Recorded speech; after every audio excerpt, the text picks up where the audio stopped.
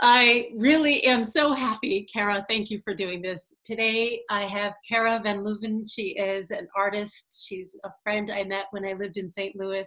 Cara, please just say a little bit about what you do and why you love it. Okay. So I am an oil painter and I paint primarily very long legged horses. The reason I paint is because I need to create. I'm constantly having to do something, whether it's photography, painting, sketching, writing letters. And the reason my horses have these long legs is because they remind me of myself where they are strong, but their long legs reflects their fragility and their delicacy. They're a little bit of both.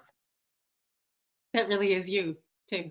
That's perfect. Yeah. I didn't know your story until we did the episode. And I thank you so much for sharing it. And I hope that those who listen will be inspired. I think there are so many people who have the inclination to create, but are hesitant for so many reasons. So I hope that they'll hear your story and find beauty everywhere. So thank you so much for Yeah, sharing so thank much of you for letting yourself. me tell it.